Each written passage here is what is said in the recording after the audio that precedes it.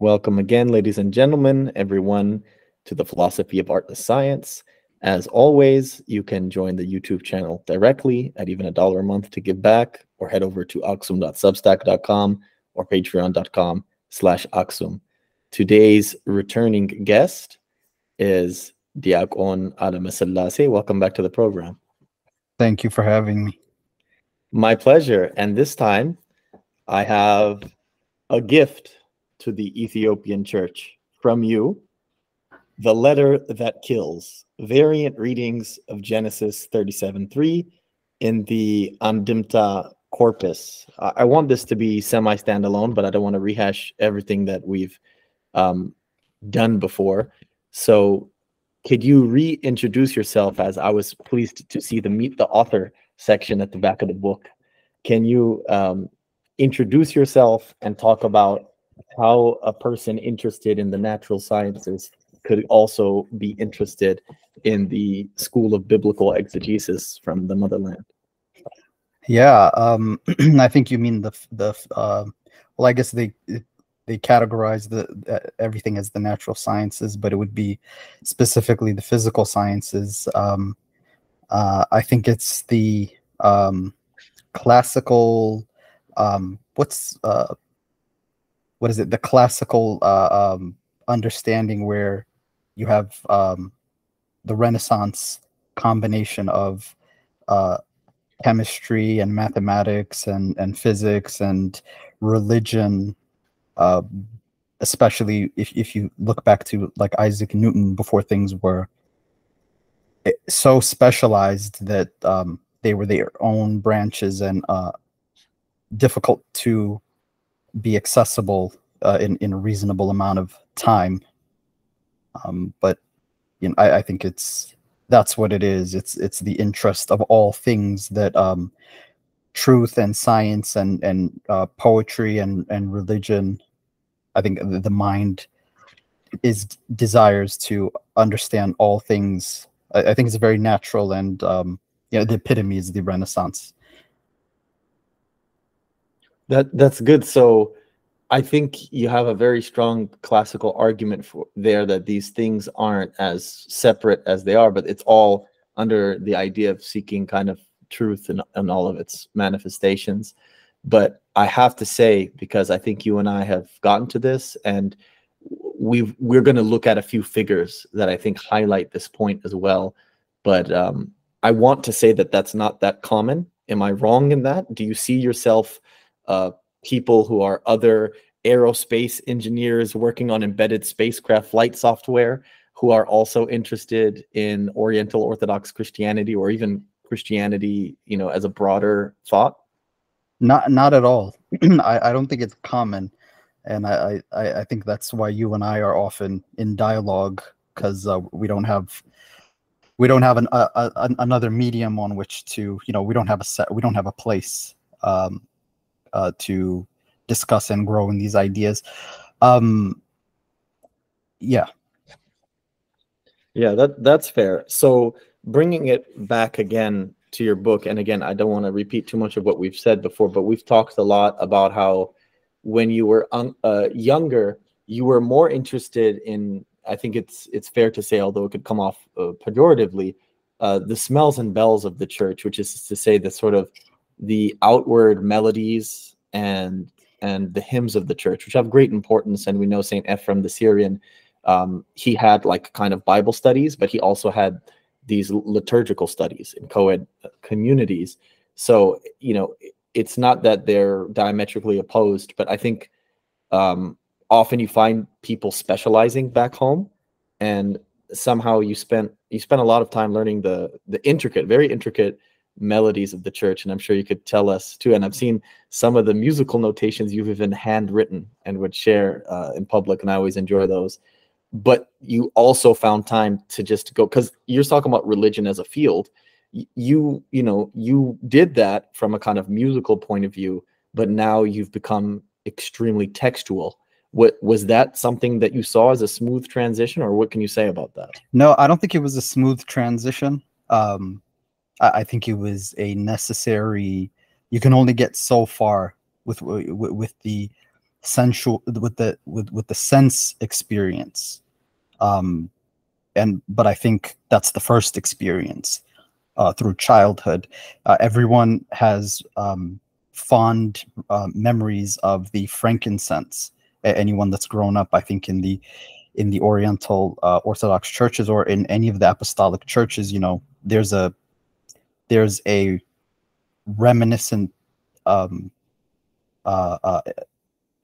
just a sense experience that occurs, and the music is on the same line. It's the ears, the nose, the eyes, the beauty, the exterior beauty, and the cultic, not in a pejorative term. I think that term has a negative context, a connotation among lay people of biblical studies. I think cult is a very the temple cult. It's a normal thing, but so the transition is a bit rather than like a charismatic leader who's almost always ends up getting the girls.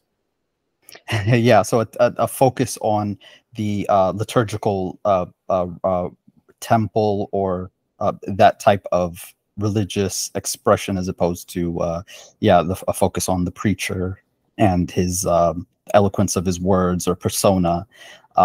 But yeah, I think it was a rough transition, honestly, because you and others have a interest that I know have an interest particularly in linguistics, and that is a trajectory that'll take you towards the study of literature.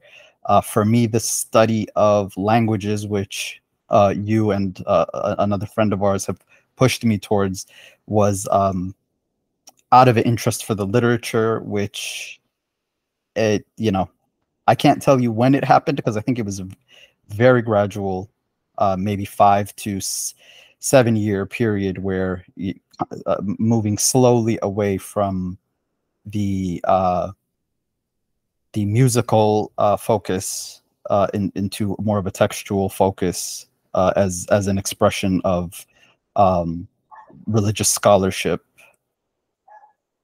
It took a good amount of time and a good amount of pressure. Yeah, that's fair, and that's how diamonds are made, right? It's through the pressure, through the rough. And it's interesting. I don't want you to sell yourself short, because you might not be as obsessed in the finer points of language as others, but my language palette pales in comparison to Mahari. And then when we get to you, even at your base, before you started looking into the biblical languages, you already had Ge'ez Amarinya and English, at different levels. But being a diasporic deacon for decades helps you kind of practice those three things. To get into the text itself, as I said, the other video we made discussed the literature review, so we will be skipping that and entering into chapter 2. I was hoping you could give kind of a gursha of each chapter to the audience to entice them to purchase the book, and we'll plug it again at the end and have an Amazon link up, hopefully wherever this video is, and perhaps the audio as well, if I'm able to separate that. Chapter 2 is titled The Early Church and Variants in the Septuagint, and this word variant comes up as well in the subtitle of the book itself. Can you just talk about what the Septuagint is and what variants are? Yeah, so the Septuagint is a Greek rendering of the Hebrew, and it was a translation that was made for Jews by Jews around after the conquest of the known world by Alexander and the spread of Hellenic culture. Hellenic, as in Greek, for those that might not know what that term refers to. So it's a version that we would have seen, a version of the Old Testament text that we would have seen does not include the New Testament. Septuagint does not refer to the New Testament. And so it's a version that we would have encountered if we were alive as Jews or Christians in the first, second, or third century. It's a very common, not the only translation, but a very common one, and one that seems to have been quoted by the gospel authors, and very importantly also Paul, and I understand that it was a labored. It's better expressed as a rendering because it is focused on word order, not necessarily a translation at a sentence or phrase level, more so at a word level, and variants are, I think, something that for lay people that are interested in the Bible, I think it's something that would come as a shock, but something that is very normal for those who engaged in the biblical text up until at least the development, at least the development of the printing press, because the Bible was copied and preserved in a manuscript culture, and what you have are people laboriously copying versions of the biblical text, and when you have that, you end up with some places that are worded differently. Some wordings may be unimportant, others may point to, especially in the context of the Septuagint, variants may point to the earlier Hebrew text that the Greek versions were translated from. And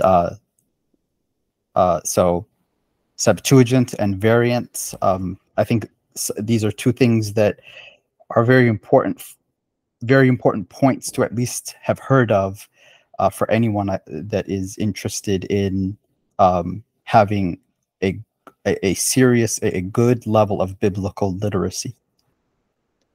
Yeah, you often hear in American Christian circles the idea of the infallibility of the Word of God. I remember, and we'll get back to one of the figures. One of the figures you quote from, I remember, even talks about the erroneousness of the text, and seeing the defectiveness of it and seeing the variance. Were you ever concerned for your own faith when seeing these variants? Did it shake it in any way? And is there any concern of the audience receiving it in that way? Obviously, you can't control people, but I mean, not that many people read anyway. I like to say that the allergy for reading may be greater than things like pollen and peanuts and other stuff. So to begin with, I think serious any religious scholarship or theological scholarship, I think, you know, it's like playing with fire. I think you know, it's not easy if you are concerned with what the outcome is going to be at the end, like in terms of your faith and so on. Biblical scholarship, I think, is rough on of those uneasy about their faith. I don't think it's unclear what the paradigm is in my book, because it's my argument is that these variants have always existed, and even the question, the epistemological question, or I don't know if that's a British way of conjugating that word, and not an American. I think the American English does it differently, but the epistemic question, is that right? Is that the American English? I've heard both. In this case, I often actually know the British and the American, and I favor the American almost every time, like toward versus towards and stuff like that. And this one I don't know.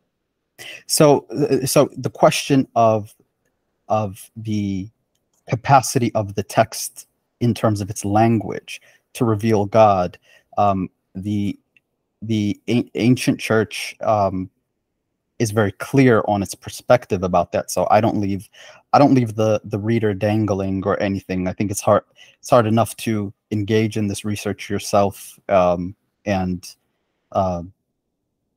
you know, you see what the cost is, because you know, this isn't something I just put together in a year or two. This took a little bit of time, and then even after it was done, it was submitted as a thesis, but you know, it was edited to be accessible. So I don't leave it up to the reader. I direct the reader to the sources of the early church and the later church, and how it viewed these and preserved the variants. I mean, it's not like we didn't know about these things, and it's not like they're not preserved. So in chapter 2, I think it's chapter 2, that's the Septuagint and its variants. It is a study on the early church and how it preserved through manuscript culture, through manuscript transmission of the text, how it preserved the variants that it found in the Greek version of the Old Testament, and why it preserved that, the question, the philosophical question, like how did they see these things? So the way they believe God was revealed through the text is not how we see it. So we wouldn't even have a discussion about biblical inerrancy, because it just didn't exist. And I don't even call it that in my writing, because it would be projecting a 20th, 21st century or 19th century question onto a work that's looking at first, second, third century biblical scholarship, and even 16th, and then 16th, 17th century Ethiopian biblical scholarship. And this just term, I didn't find it anywhere, so I didn't take it. I didn't copy the question from, I think it's probably from scholasticism. I'm not sure, from the Roman Church or the Protestant Church. That word biblical inerrancy, you won't find it. I don't use it. And so if you start from the first century, which is kind of where the context starts for chapter 2, you don't see these words. You see the text. You see the various versions that I'll drop a name here: Origen of Alexandria. That was my next question. Yeah, go ahead. So you see the various versions that he is consulting side by side together, and also a Hebrew version, and you see him collecting for interpretation the variants that occur in some of the readings. It's not like these things are all over the place. They're localized, and so he collected them, and then even though his work disappeared, the variants that he collected were preserved through an Oriental church, the Syrian church, in its Syro-Hexapla, where it copied these variants and kept them. And then in subsequent chapters, we see one example that pops up in the 15th, 16th, 17th century Ethiopia, and you find it being used to change the reading of a chapter of Genesis. Yeah, it's amazing. I've seen images of the hexapolas as well, and they're just amazing to see. These characters that you select, they're very interesting. There is, and I think you answered my first question there very well. Mahadi, to some brothers, when he was summarizing your book, called it this thread of struggle between folkloric biblical literalism, faithfulness. And in that early church period, you had these two figures, Origen and Saint Ephrem, the Syrian. The savvy hearers will notice that we didn't say Saint Origen. So can you talk about the way you're able to look at him? Because like Father Paul Nadim Tarazi looks at a person like Origen, and you know, frankly finds like the universalism heretical, as other people have pointed to as well, and a lot of the other conclusions to be bad, but appreciates the methodology and especially his interest in studying the original biblical languages and finding these manuscript variants and all, which are necessary parts of trying to get at the meaning of God's message to humanity through these texts. I'm wondering, because you have them, these two figures kind of side by side, but obviously our church and we treat them differently, what you thought of at looking at the scholarship of Origen and looking at the scholarship of Ephraim the Syrian. So, you know, Origen's work stands strong in and of itself. I mean, it's almost a work of philology. He's creating a critical addition to if we can call it that, the best reading possible of the Old Testament. And so it doesn't matter who he is. His work is his work. So, but then when comparing Saint Ephraim the Syrian, who is a saint in the Oriental Orthodox, the Greek Orthodox, and the Catholic, I believe, also in the Catholic churches, and just I think all the apostolic churches. Period. I think he's considered a saint. His work is used as a backup, like, you know, as a secondary, and beyond even Origen. I'm looking at his commentary and his thought on the language. But I did the same for Origen also. Beyond both of them, though, is the text itself. The important thing is, like, what is the text saying? What is it getting at? What is its context? Who's its audience? What does the text mean? Not what are we? You know, we have to be careful to not project our own questions onto it. Mm-hmm. We have to look at what it's saying, and so that is the main center of all of this. This scholarship, you know, its aim is the text as the source, and so, you know, these works just stand. I don't even impose what they're saying onto the text. It's that's the flow of logic here. Is like this is the study of the text, not what someone in the 3rd century thought of it necessarily. That's a wonderful way of putting it.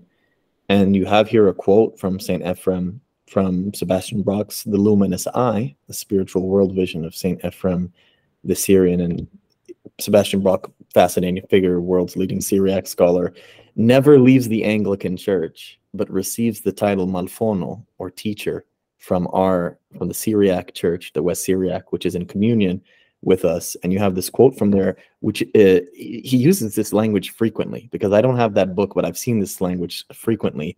He clothed himself in our language so that he might clothe us in his mode of life.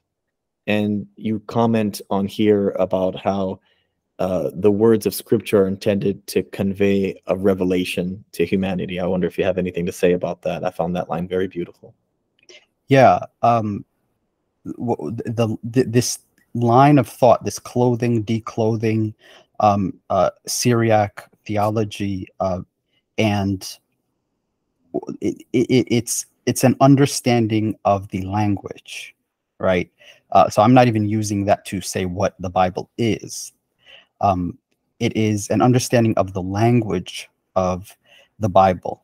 So later on, I also look at Yenita Henok, who is a scholar who passed away not too long ago, but of the non-Eucharistic liturgies. And his perspective is that the text conveys to us the customs of God, because it's talking about the relationship of Yahweh and certain people.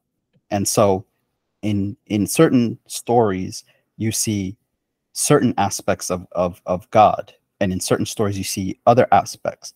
And overall, the Old Testament is a history of God with this chosen people of Israel. And so so my comment there is that, like, what is the scripture? It's revealing a person, a being. So we don't worship a text. It's there as instruction from the being that revealed it. You see what I'm saying? Even in the New Testament, we don't have a text to worship. We have a church. We have a church, which is a collective body, just like the Old Testament Israel. It's literally called Israel according to the Spirit in Paul's interpretation.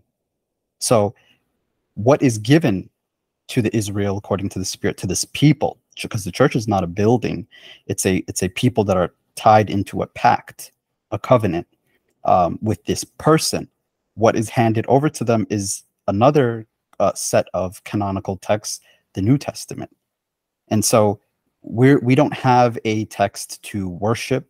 We have a text that is written in the context of a relationship between humans and the divine being, Yahweh, and so on, in the various names that you have for God and the various persons of the Trinity when you get to the New Testament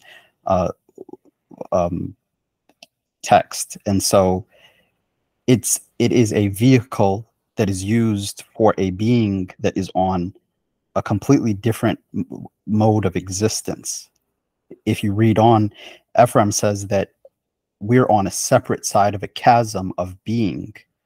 So that can't even, a chasm that can't be crossed. So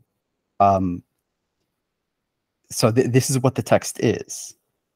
It is about a being that requests a covenant relationship with the people that this text is written towards, and that text lays out the details of that covenant and the nature, not the nature, I mean to say the customs. I think that's a perfect way of saying it. The customs of the one who is conversing with humanity. And Ephraim says, he put on our language, and our language is not to be tied to his nature. You can read it there in the exact quote. I'm paraphrasing. It does not pertain to his being. The language does not pertain to his being. So even the text, it doesn't suit him. And so Ephraim goes on to say that it's as if speaking to a child. What Yahweh did with Israel. It was in the same way that an adult speaks to a child, and you as a recent father, you understand that you can't talk to me like you talk to your son. It does, and the way you talk to your son does not pertain to you and who you are and your language. So you're coming down to communicate with a baby, and it's the same metaphor that the text is trying. It is a vehicle because we're not able to speak God's language. God speaks ours, and that's done in order to present to us who he is, how he acts, and things about him that are necessary. That's right. Very well said. Early on in my Orthodox Christian study of Scripture, I was a big listener or hearer of Dr. Jeannie Constantinu's work, and she used the technical term condescension to describe what you're saying, the idea that he's coming down to our level. My first job out of college was with AmeriCorps as well, and I was working in an education nonprofit in a public school in Watts. And one of the things they would tell us is, you don't really know something unless you could explain it to a fourth grader, or insert third grader, first grader. You talked about my son; he's under a year right now, so obviously understands a lot less. But yeah, that's an excellent way of expressing it. And moving on to chapter 3. Chapter 3 is titled "The Bible in the Ethiopian Church." You make this movement in your text, which is much like my sermons, so the strategy of my homilies, which is to begin with the universal and then to get more narrow into the particular. And so you've told us about a category of an umbrella category that covers even Jews and Christians in terms of their usage of the LXX or the Old Greek or the Septuagint. And that is certainly the major influence upon the biblical texts received in Ethiopia. But it's not the sole influence. It's not just a copy paste.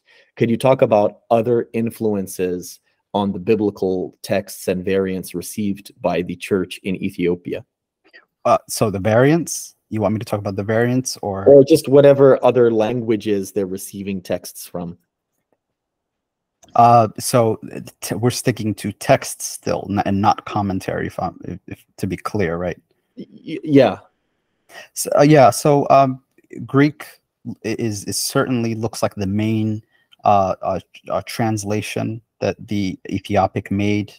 So Greek, it looks like Greek Vorlagin or source texts, and then there are obviously other languages, because you find in certain books of the Bible, remember the Bible is a library, and so you find Arabic and some suggestions of Hebrew and Syriac, depending on the time period and whatever was going on. And I don't think there's any consistency, as it wasn't like the church decided to revise everything and had an order to call together scholars. And no, that it's not that. I think it's various times, and the translators are talented in different ways.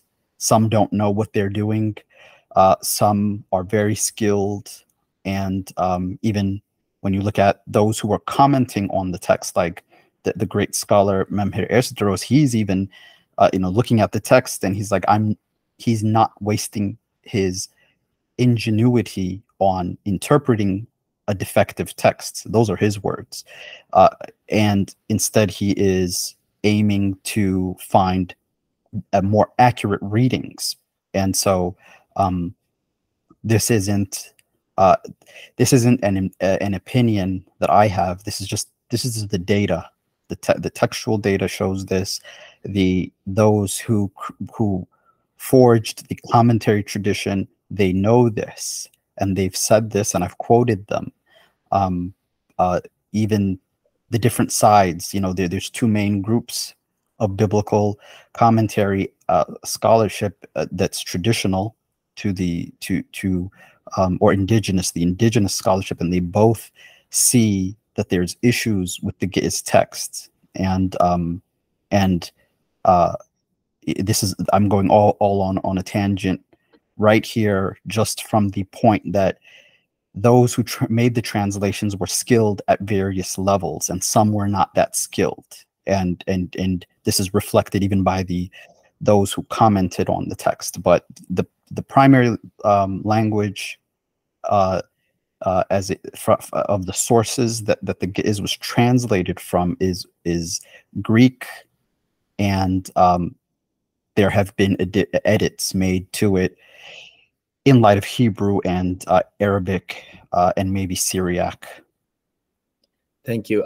I'm so glad you made that distinction early on between commentary and text itself. I think it's one of the main things that I took away from your project that I learned that was brand new. Some of it was repeat, but that was certainly novel to me. And then you're mentioning of Memher Esdros, or Professor Esdros. I want to come back to him, but first I want to talk about Professor Kidana Kifle and his teacher, Professor Kifla Georgis, as well. And what's fascinating, I think, about his life is that both of them were, kind of exiled and had their own theological issues. But I appreciate how you focus on, like you said, the work of the man himself, rather than the historical or biographical details that could distract from the actual work that they did. And especially, I think, Kidana Kifle his life sounds like an Indiana Jones film, just the way he went out of his way to hunt down a commentary on Ezekiel and to prepare that for the church. And actually, I have one with me right here with the great wheel of Ezekiel. So that's one of my favorite things, and of course, I named my son after him as well. And shout out to my wife who believes it was her idea, but we'll leave it at that.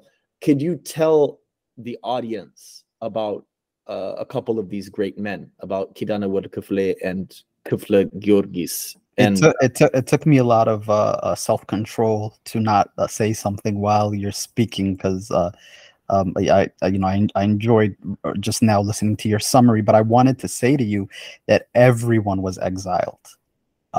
Everyone that I think everyone that I mentioned in the book was exiled. Ichage in Waqom, or the abbot in Waqom, the legendary abbot of Debre Libanos, he was exiled. He was asked by the king of his time after his exile to return, and he I believe he turned that offer down. Merkadingel, who appears in the last chapter, he was exiled. I think he chose exile to, it seems, maybe to even to the same region that his teacher, who's who I just mentioned, the abbot of the Debre Libanos monastery, abbot in Baqom. So I think they both chose exile to a similar region, the north western region of the border of Gondar and Sudan. Kidana Wad Kufle was exiled. Whether I think his was a self-imposed exile. I'm not sure. His was in Harar. So Esdros exiled himself to the monasteries of Lake Tana.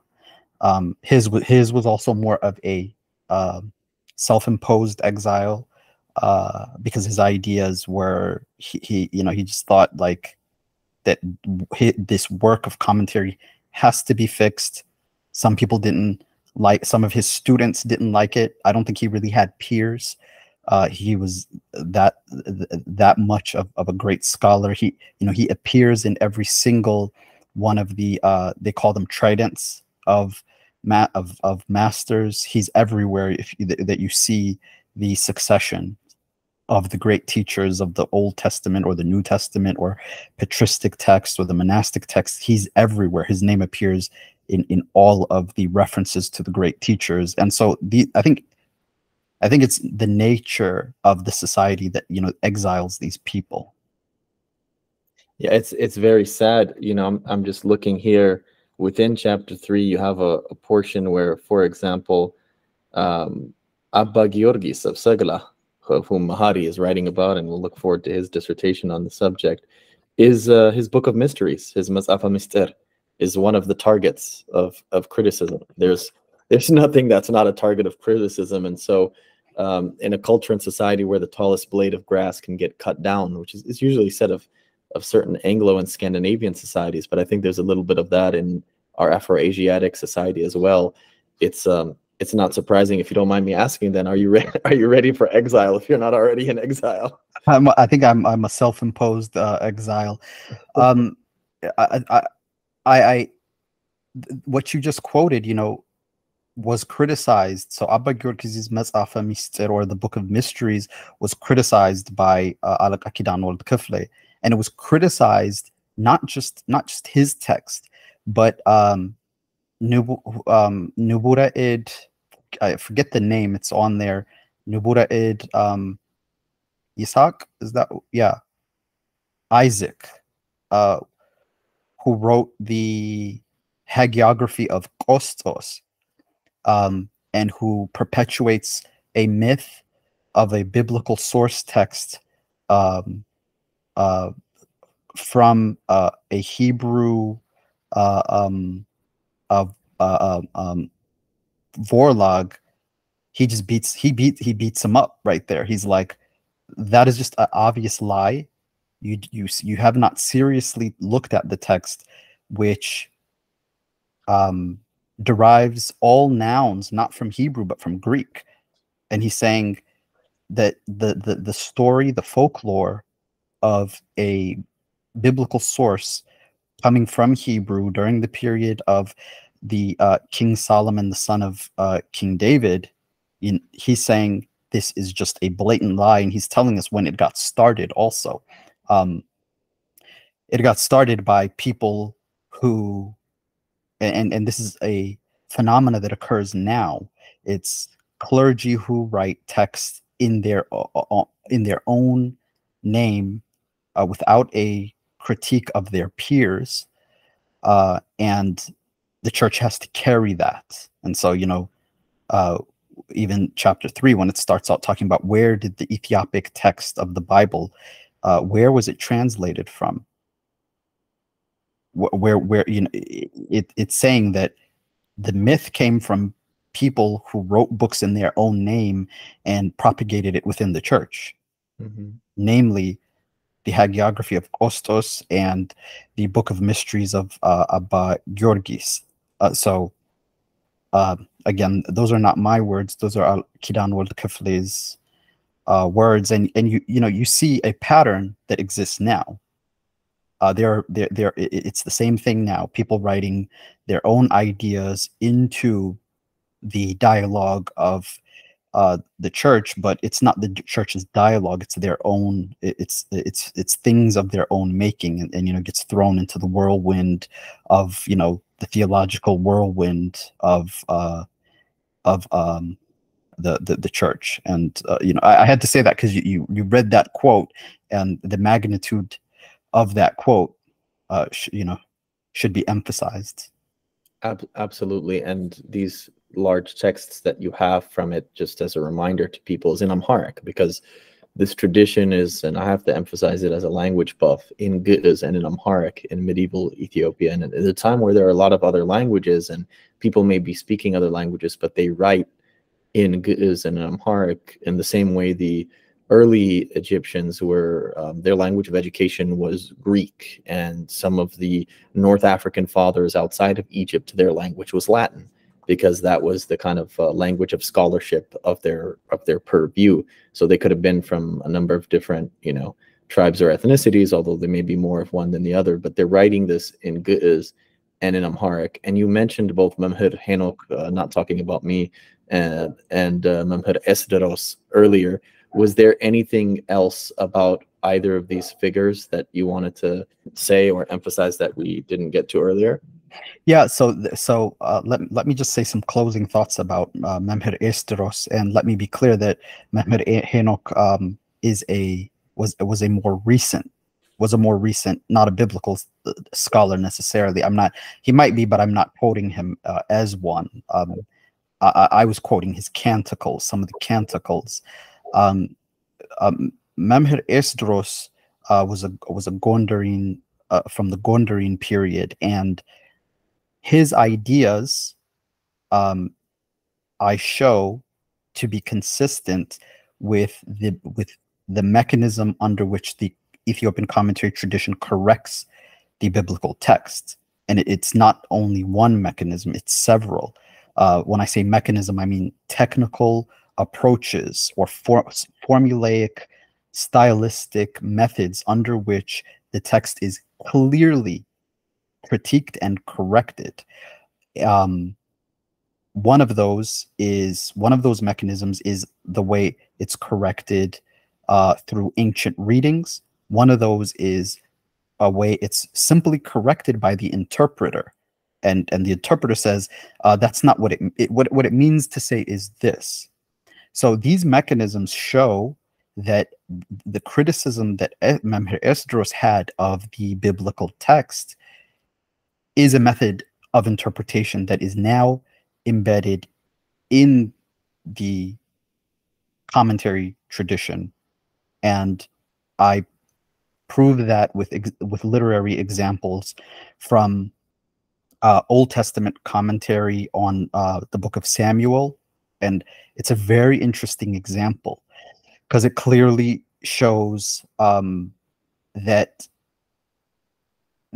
they had, even before the printed edition, this approach where they would correct these manuscripts that they had. You know, now we have printed editions, but they had manuscripts, and so they would correct it. The Gospel of I have an example from the Gospel of John, a commentary on the Gospel of John that shows how they would correct the text through readings, old readings that they found from patristic commentary, and so they're looking at the text that the people in the patristic period, 3rd, 4th, 5th century had, and an example from the Book of Monks. And so inescapable is the fact that those engaged in the tradition now, it's right there that these texts are corrected, and they're not assumed to be completely accurate. And there's an approach to this, and so you know it's embedded in the style of exegesis. Yes, and I have, and people could look this up once they purchased a book as well. Here, I think that's 1 Samuel 23:14. You have "Wanawara was the Gadam is 8," and you're comparing it to the Greek of the Septuagint. You have "Wanawara Dawit was the Gadam Zamasaret," and the interpretation you have "Zamasaret sil sagwan yamitad dinibet," and other explanations of this. I think it's an important time to also jump in, because the technical terms that are used also in this tradition sometimes are used, I think, loosely by people not super involved in the tradition. And that's something I also picked up from your project of terigwame, which usually could mean either translation or interpretation, and then andimta. I see some people using, which, you know, and one more meaning. I see them using it kind of interchangeably, but can you talk about, and then I've even heard that andimta itself means when there's more than one meaning to a text, where if it's one meaning, they'll say bo. Like, could you talk about the difference between terigwame and andimta? Andimta is Amharic commentary on Ge'ez text. Terigwame, I think the one thing that you can say about it, is that it is completely in Ge'ez. You do see some of the stylistic. It's not uniform though. Andimta has been not only. Let me rephrase that. It's not only that it is an Amharic commentary on a Ge'ez text, it is formalized. So it's been crystallized into this singular tradition. You see what I'm saying? The terigwame, you know, it's going to be in Ge'ez, and you don't know what you're going to find. It could be flowing commentary. It could be it could have the bo. It could have, like, as there to say there is someone who interprets like this, or thus said so and so. Thus said John Chrysostom. Thus said Cyril of Alexandria. Thus said a local exegete, etc. So the difference is that, one, the language of the commentary is Amharic or Ge'ez. They're different. Two, the andimta is uniform, and the terigwame is not. You don't know what you're going to find. The terigwame could also be translated from Arabic. It might not even be clear sometimes what it's saying, because the grammar is trying to stick to the Arabic or the Syriac, whatever it was translated from. Usually it's Arabic, even if it came from Syriac, it seems. So it'll be an Arabic translation of a Syriac commentary. So that's what you have. Andimta is going to be Amharic, and it's going to be formalized. That's very good. I was just discussing kind of contemporary or modern dialects of Amharic as part of my language nerdiness at Thanksgiving. And one of my aunts couldn't help but commenting on my Amharic, my spoken Amharic, is a strange mix, depending on my context, of Arada Amharic or street Amharic from Addis Ababa, mixed with 20th and 21st century church Amharic. A mutual friend of ours, Asis Mabratu, a scholar in his own right of the liturgy and of the Christology of the church, he once said, "You speak like the Bible." And hanging around monks and reading the Bible does that to you. I was explaining to my sister, Addis Ababa and then Diredawa especially, and to some extent Harar, are considered the rudest form of contemporary Amharic, highly slang written and almost crude. Things that you say there, if you were in the Amhara rural setting, might get you killed, and might get members of your family killed. I love the word crystallized that you said of this. Some scholars in the West who write in English, you can find on ResearchGate and academia.edu, even like the late great Professor Getachew Haile, they refer to this as Old Amharic, capital O, old, like Dului Amharic or Old Amharic. I'm wondering what you can say about people who want to engage in this type of research that you've done, because I would categorize you as one of the best Amharic. I want to phrase it right, because you were back home, but you came as a kid. If you were born here, I'd easily give it to you, but I give you a little bit of cheating because you came from back home. But as a kid, really, as a baby, as a baby, I still it's an asterisk. But yeah, it's a gray area. Needless to say, your Amharic is very excellent, but it's not so approachable. And I wonder what you could say about the Old Amharic, especially if there are either younger deacons or anyone of interest in the church who wants to get into this, dig into this commentary or andimta literature. What can you say about the Old Amharic and anything that can be done to kind of prepare oneself for it? I don't think you can prepare, because even I need help with the Amharic, and even the people I reached out to, they didn't know what it was saying either. So it's a Gondarin Amharic, and I have a lot of close friends from there. And sometimes I've had to call them, like, what in the world is this talking about? It just makes no sense. And they were like, let me call someone and ask also. So you're not really going to, it is old. It is old Amharic, and if you're extremely fluent, that's good. That's a good point to get to. But then, it's not like you're not going to have an issue with it. You're definitely going to have an issue with the Amharic that you find in the Andimta at all times. I've never met anyone in my personal life outside of clergy that knew what it was talking about. And even those who are traditional scholars, those people I know who are traditional scholars have also looked at it like, it just needs to be fixed. It's old, like the Amharic. And so I should also mention that there's a difference between the printed edition, which sticks to the old classical Gondarin Amharic, and let's say Yenita Demsa at Ba'ata. His is more clear. And I have, because he has print books as well. You mean like the spoken version that he does? So even his handwritten, so I have access through a friend to his handwritten commentaries. So his son is a friend of mine, and I have access to the handwritten commentaries. The Amharic is much more clearer, and so it's not a problem you're not going to run into, no matter how good you are. Everyone does, even those. Even some of the scholars have had to modify it, like at Ba'ata. It's just lacking. But it is a good, if you want to study Old Amharic, good for you, because this thing has just preserved it.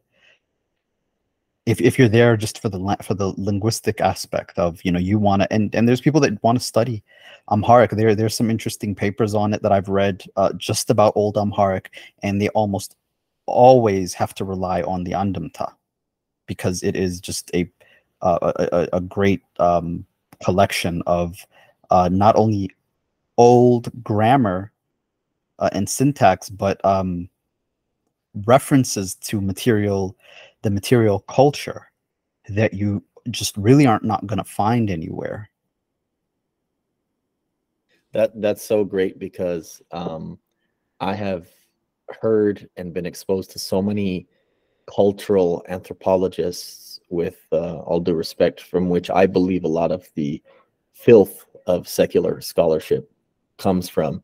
And one thing that they have to like appreciate is, for example, the early Russian Orthodox Church entering Alaska and helping the American Indian or Inuit natives there preserve their language by consigning it to a text and having a certain corpus of biblical literature that then other people, even if they're not interested in the work of the Orthodox Church, could then use to piece together their language. So you're saying to me, even if there are other interests that are not church oriented or Amharic, studying this corpus which you have in the Andimta corpus is going to be beneficial to them as well.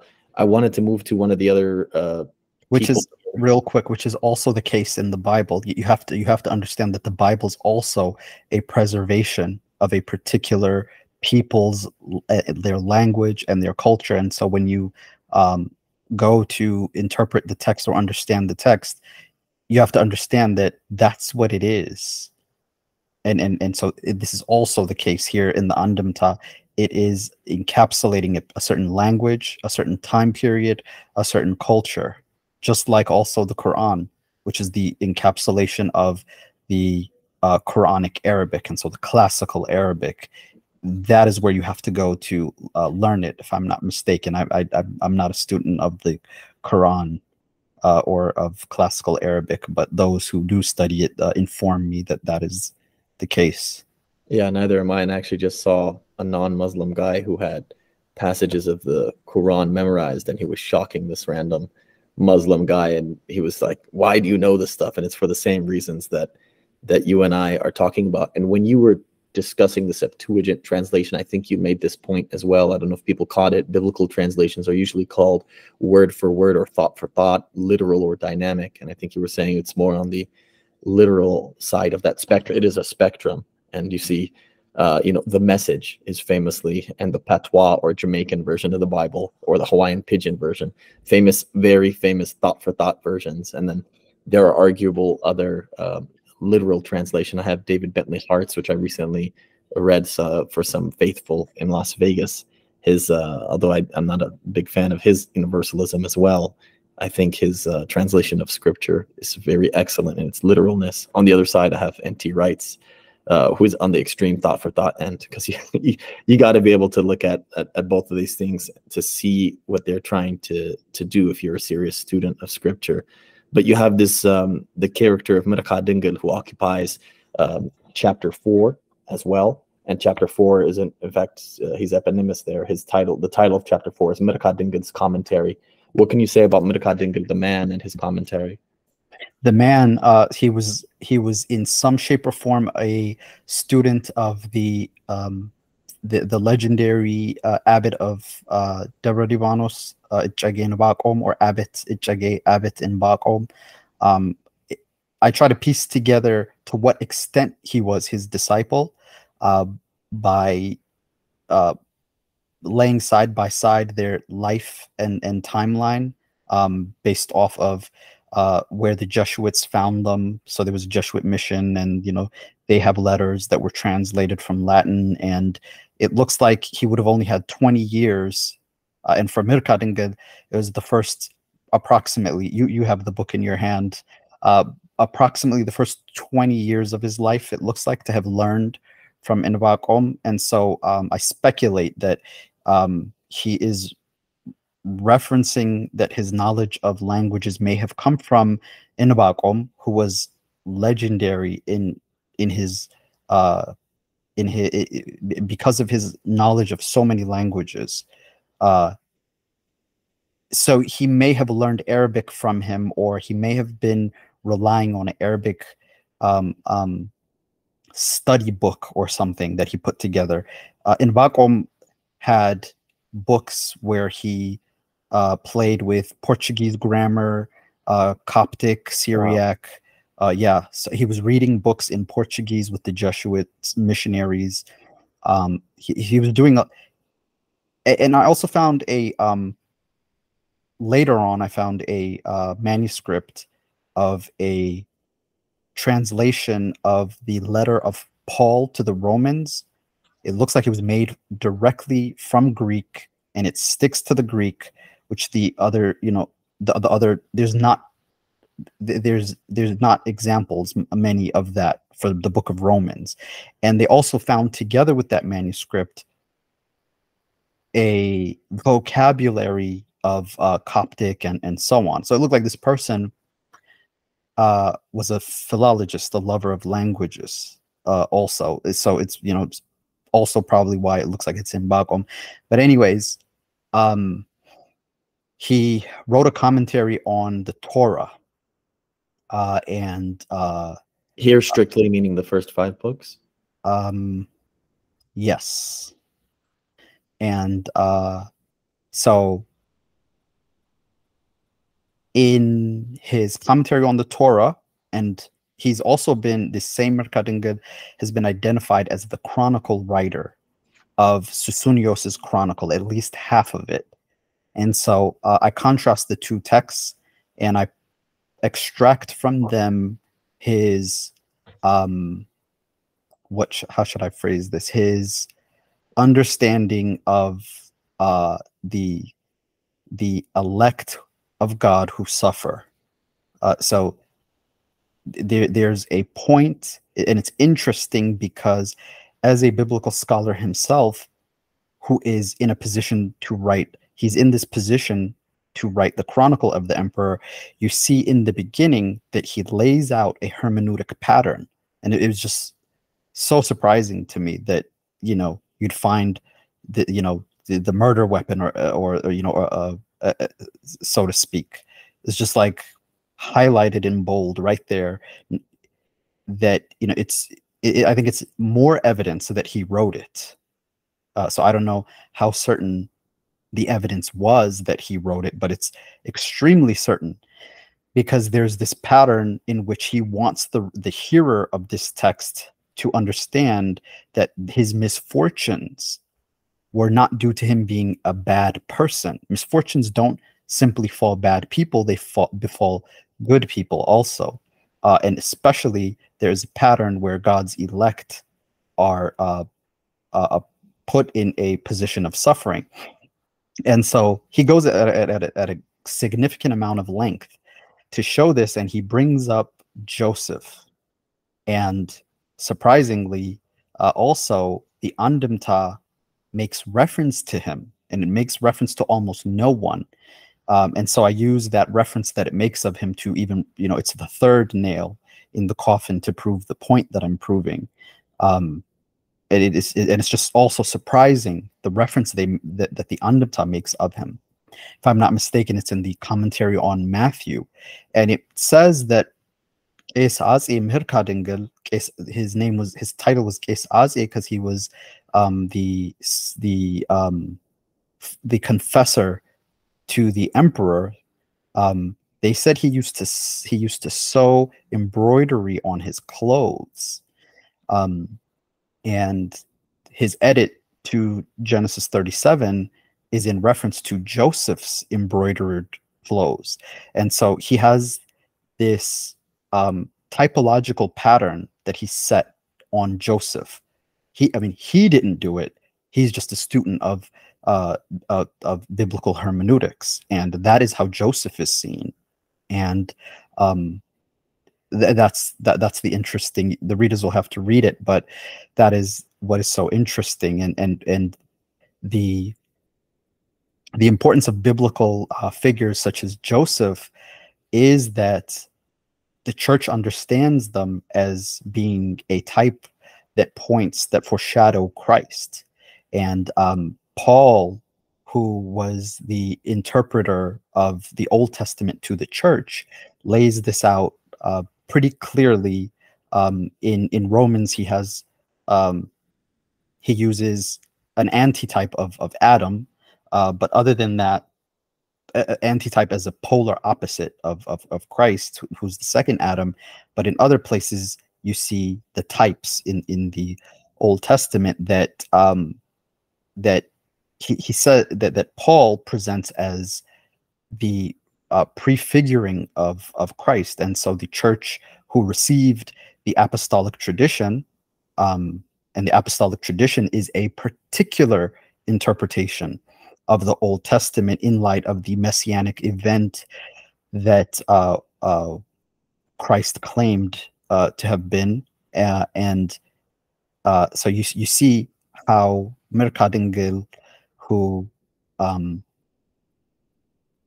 interpreted the scriptures in continuation of the churches, the way the church interprets the scripture. So to be a church, you have to, it's not just about like, it's not just about admiring Christ or so on. It's a perspective of the oracles of Israel. It's a interpretation in the messianic culmination of Jesus. And it is the acceptance of the apostolic teaching, because that was one of Jesus' teachings, that he's handing over these things to the apostles, and there are no others. The apostles, the church fathers are not the apostles are the apostles, and it was given to them to, just like the oracles of Israel, to hand over the oracles of the new Israel. And so you see this excellent set of evidences. I don't think you should expect to find something like that again. The previous scholarship on the Andimta was not so lucky. I think I lucked out, and things aligned, and it is just irrefutable. And you see this interesting circle of because the Andimta does not make references to people, and if it does, it's in passing, very briefly, and it leaves you in want for more biographical information. So the biographical information is there. You find non-biblical work of this author,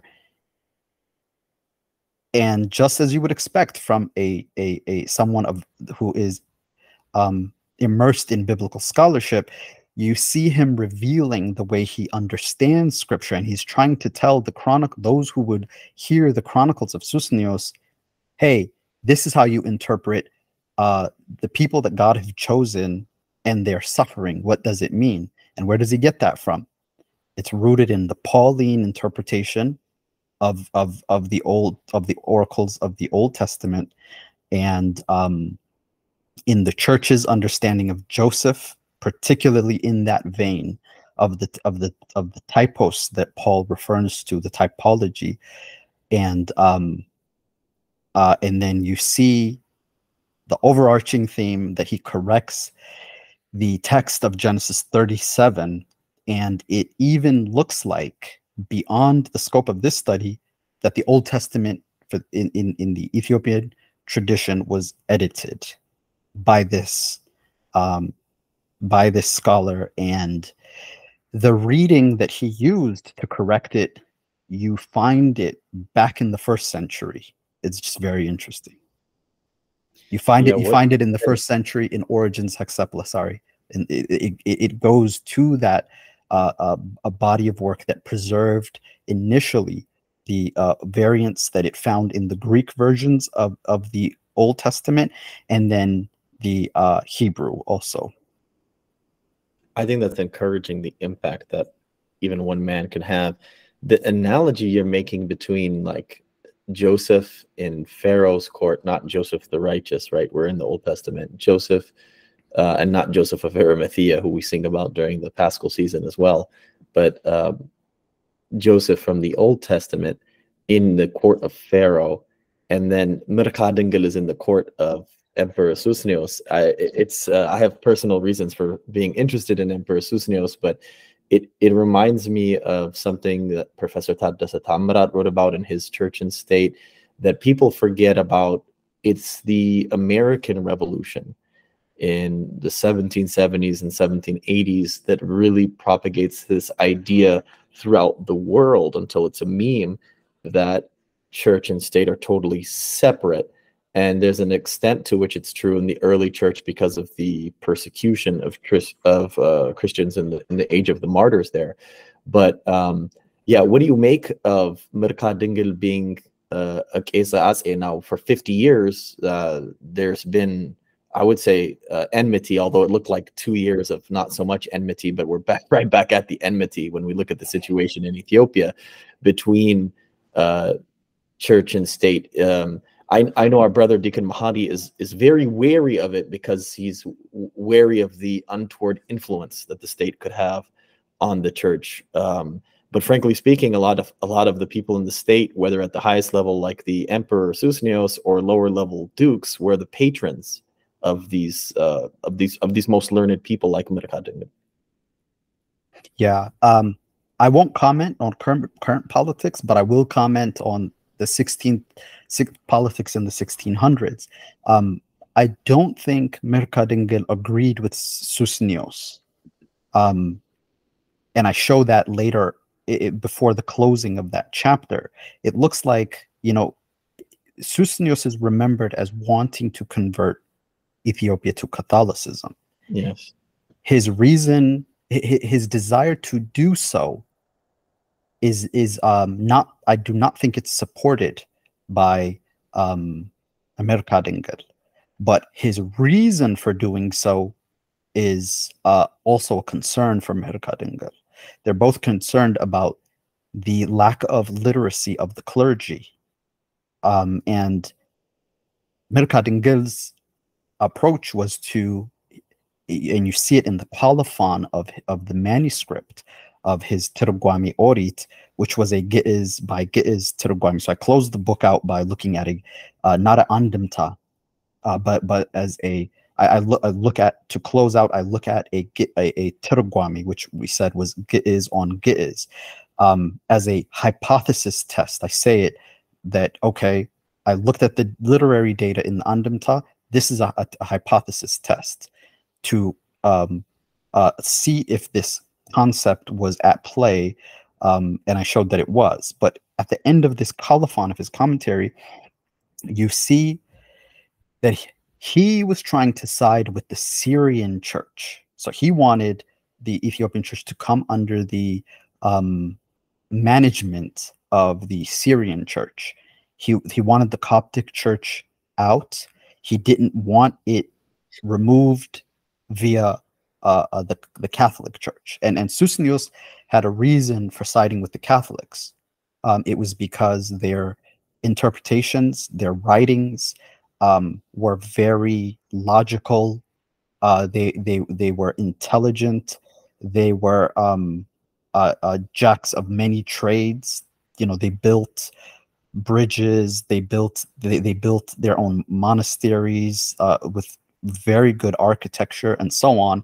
And you know, he looks at the Egyptian metropolitan, and the metropolitan is not concerned with anything but the accumulation of wealth, and much wealth has been accumulated by him, and he is not even living in accordance with the law of the land. I think around Emperor Glaudius's period, it was illegal to be married to more than one woman or something. And you know, Susnios' issue is like, this bishop has many women under him, but he's a monk, so he can't even take him to court because, you know, it's clear what he's doing with the women, but it's easy to deny it in a court of law because, you know, he's a monk, he's not married. He just detested these things and the ignorance of the clergy. So the proximity of Susnios with Mirka Dingil I don't think it should be confused with an ideological proximity.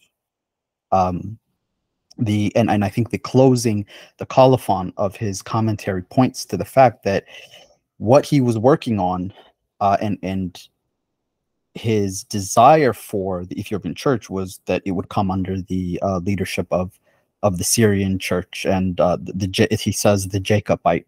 He used the term the Jacobite church, and I wanted to say that about, because when we say their names together, I don't want the understanding to be that their ideologies were necessarily together. There's no proof for that. The proof is a little bit in a separate direction. I understand it very well, and it was around 2011 in the fall when I lived in DC, actually, and when I was starting to come back in church, my senior year of college.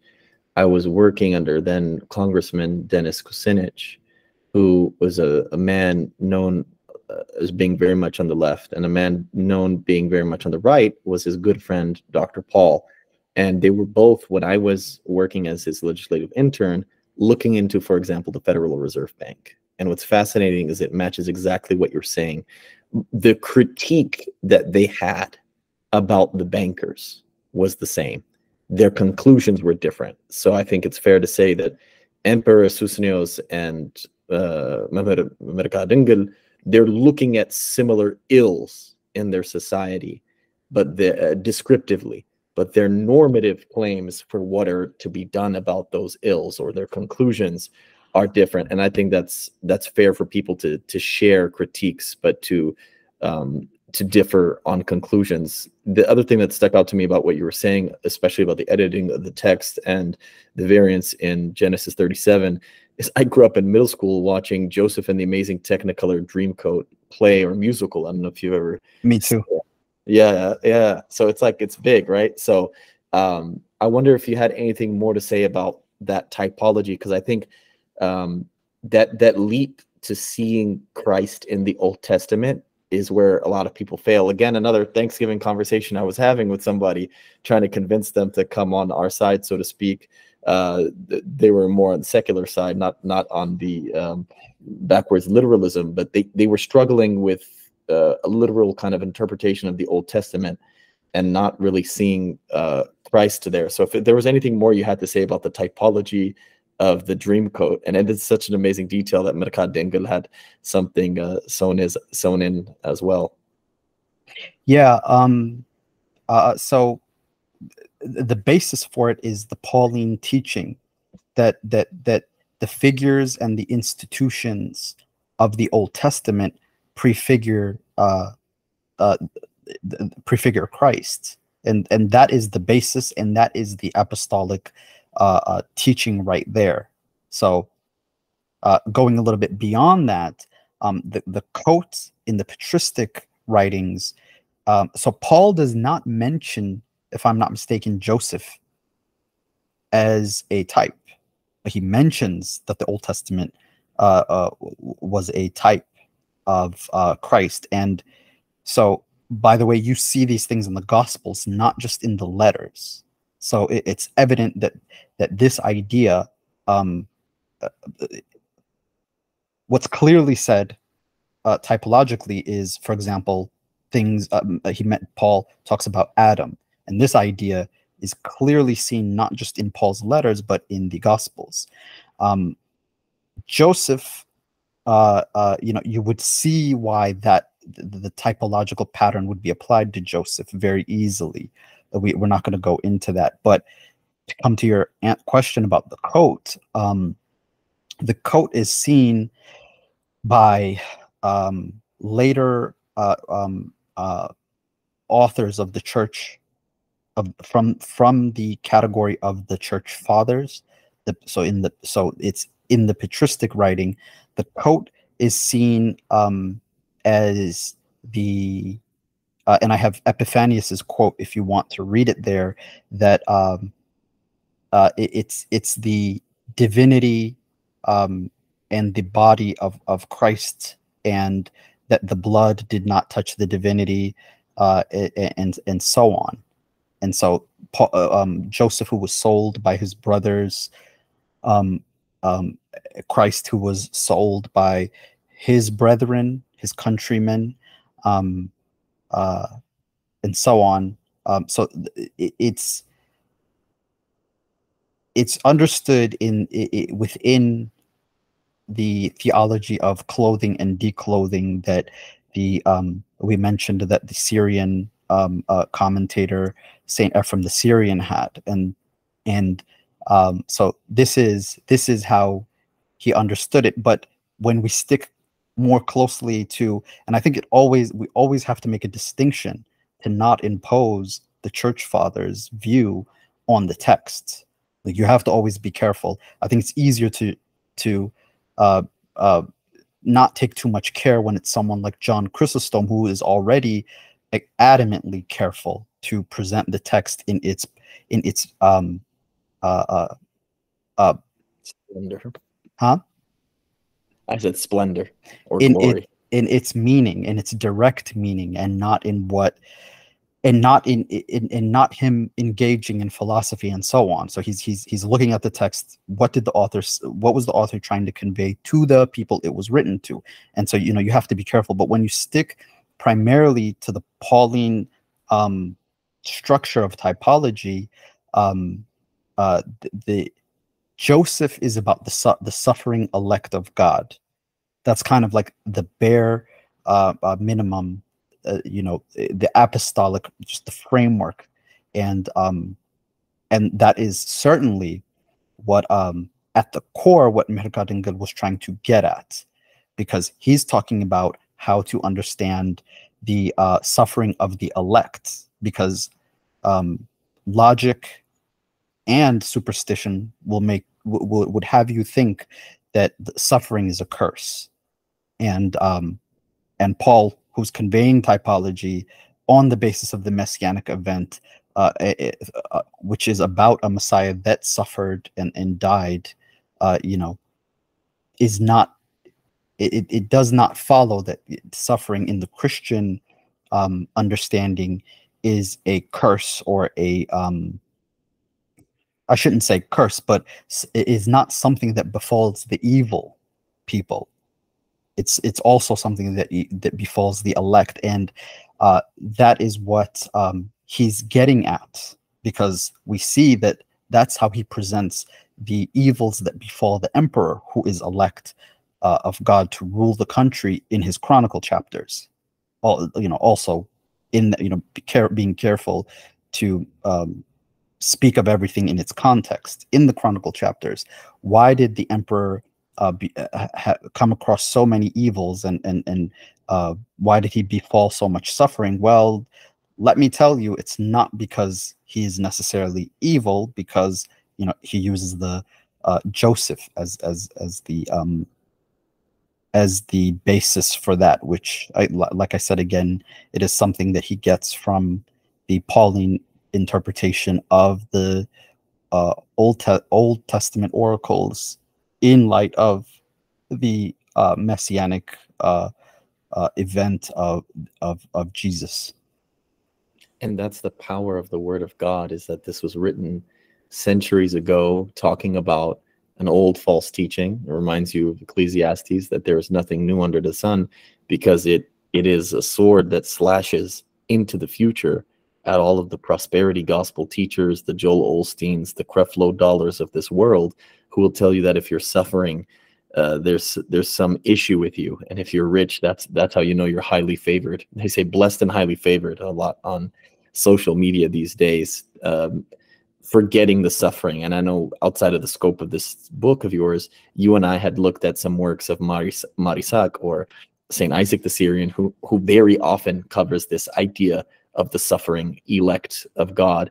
And somehow also what came to my mind as you were talking about the clothing connection between the patristic source of Saint Ephrem, as well as the commentary here on Joseph, is this idea from Romans, which both you and I have looked at. I covered it on my Tawadu Bible study, and I know you've been using it locally to teach the youth. But from Romans 13, you have verse 14, but put on the Lord Jesus Christ, and make no provision for the flesh to fulfill its lusts. So this clothing, declothing language, it's everywhere. The Old Testament is within the New, and the New is the interpretive tool of that. And we see people from all sorts of centuries and times and places in your book, The Letter That Kills, doing that. In conclusion, could you tell people where they can find their own copy of The Letter That Kills, and any sort of concluding marks that you have, or always Zema's always welcome as well, but whatever concluding remarks you have after you find it. You can find it on Amazon. I think you're going to provide a link because this is your video. Yeah. So in conclusion, the effort of this study was in order to present. It does several things, but one of the big things, the main aims, is to present a framework for the progress of biblical studies for the Ethiopian church, and it does that in very clear terms, and it does that from its own voice, and all I'm doing is presenting the paradigm. And it's not a new thing. But it is through the ways that the scholars of the past have done it, and the tools, even in the commentary tradition that they have laid out for us. Those things have to be, I think, taken seriously, because if that is not done, I think the state of biblical scholarship in the church right now, it is, I have to be careful with my words, but it's very bad. And if you look at the traditional scholars in the book and all the efforts, and you see what they did, how they did it, not only what they left behind that is good and profitable, but you see the efforts they took to learn more and to progress. You don't have that now. And I always, when I was younger, I thought I would see a certain progress, because a lot of the things that are preserved in the Ethiopian church have not really been studied or advanced in any way, and so that has not happened. And so what I'm presenting, in at least an initial step, is a way to move forward while staying faithful to the work that's been done in the past. Thank you so much for coming back on the program. I look forward to my audience and others eating your book, and to you producing many more. Thank you. Amen.